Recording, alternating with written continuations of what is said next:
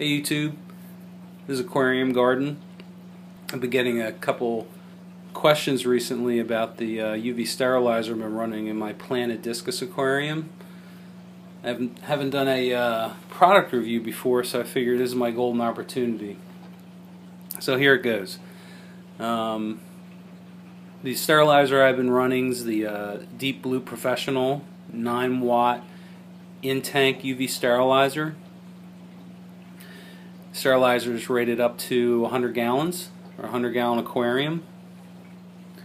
I have a 72 bow front tank. There's probably about 8 to 10 gallons of water also in my sump. That brings me up anywhere between 80 and 82 gallons in the system at any one time. So this unit should be sufficient. I always like to over-filter versus under-filter, but in this case, this seemed to be right on the money. One reason I like this unit was that it would fit in my sump area. I was really wanting to get something that, after doing some research, that would fit in my sump. There's all kinds of different types of UV sterilizers out on the market, different manufacturers, different styles. There's twist style UV sterilizers which can be run in line, either from a power head or a power pump to drive the water through the sterilizer. You can get sterilizers that will come along with a filtration unit, like a hang on the back type filter or canister filter. This is a standalone unit. As you can see here, it comes with its own little power head. That power head's rated to 53 gallons per hour. It's a little tiny guy. It doesn't move a lot of water at all. Matter of fact, when this thing's running, if you put your finger right in front of the exhaust on the power head, you can barely feel the water coming out of it. That's a good thing as far as the UV sterilizer is concerned. The way UV sterilizer works is there's an ultraviolet bulb contained in that housing, and when the bulb's on and the water passes through it, the ultraviolet light, when it contacts bacteria, algae, and in some cases parasites, will work to inhibit or destroy the organism. So for that reason, they're very popular as far as algae control is one of the big reasons why you see people running UV sterilizers. Also for bacteria control, any bacteria that's free floating in your water. And on larger units, 15 watts or higher, they can even eradicate parasites.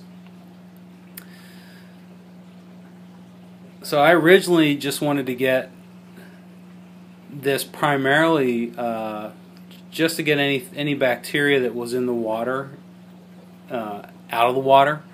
I really wasn't too worried about the clarity of my aquarium water. I was really happy with how clear it was. I will say that after using the sterilizer for about a week, there was a noticeable increase in the clarity of the water. I didn't think I would see any. I thought my water was about as clear as it was going to get, but this unit proved me wrong. It did a tremendous job with just removing what I didn't know was there. So it really does a wonderful job of just polishing the water up, on top of removing any of that harmful bacteria or any bacteria whatsoever that's in the water that passes through it. I got a little ahead of myself there. I wanted to talk about the flow rate. Flow rate with the UV sterilizer, there are tables that you can find online that tell you how long your water should be exposed to the UV light. But you don't want to push water over or past the UV sterilizer quickly. Basically, you want to allow the water to be exposed to the light. The longer it's exposed to the light, the better the UV sterilizer will be able to eradicate any pathogens or algae that are in the water. So you want a low flow rate. This unit does provide that at 53 gallons an hour. Like I said, that little power head just does not move a whole lot of water past it. So I wanted to also take this guy apart and show you a little bit about the internal workings of the sterilizer here. I'm going to move the box out of the way. Basically, the sterilizer has a couple pieces to it here. You see the two power cords. One is used to run the small power head. The other is actually used to power the bulb. So if I take this guy apart, you can see the power head, how tiny it is. Just pops right off.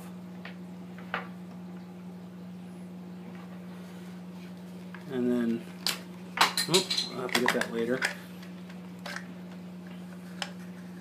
This piece comes apart, and this is where you'll find the UV bulb at.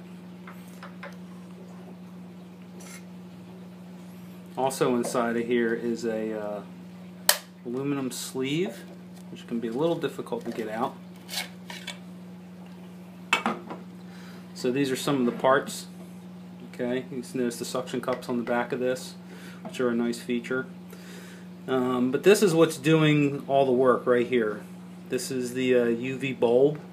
It's a quartz sleeve. Okay. You also notice that this unit has a baffle. Okay. A lot of models will try to maximize the exposure time of the water to the UV light with various means. Like I said earlier, some of them have a corkscrew. This one uses a baffle. And inside this aluminum reflector, the baffle slides in, so basically you get double the amount of time of the water going over the UV bulb. So just to increase the time of the water that's exposed to it. One thing I wanted to note was, or talk about, was the amount of time or how often you should clean these items.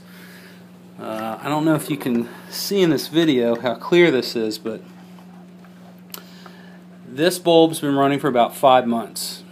They're rated to about 9,000 hours before the manufacturer says that they should be replaced.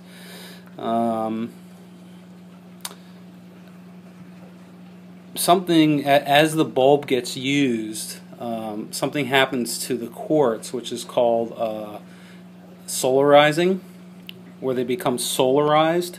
Basically, they become less crystal clear. They get a buildup on them. That buildup over time basically inhibits the ability of the UV light to do its job.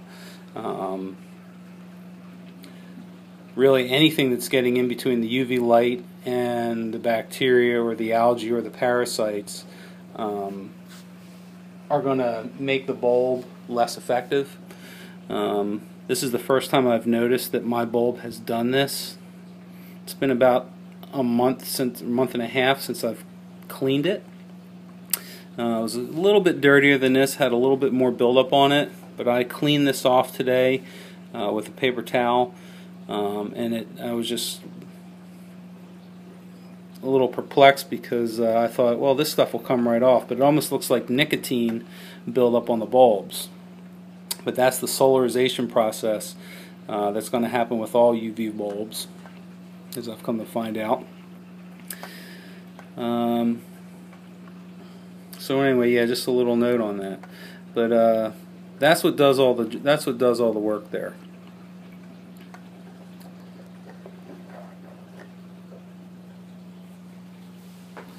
Another nice feature of this this particular UV sterilizer comes with an aluminum sleeve.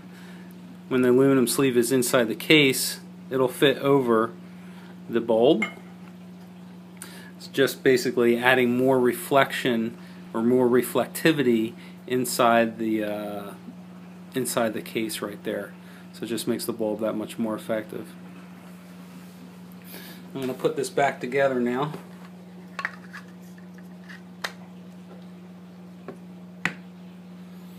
Another thing, it's good not to ever touch the quartz bulbs, just because of the oils on your hand. It can do bad things to the bulb, basically just decreasing the life of the bulb.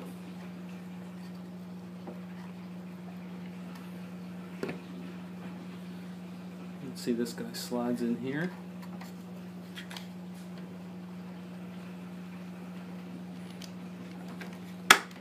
And it snaps together.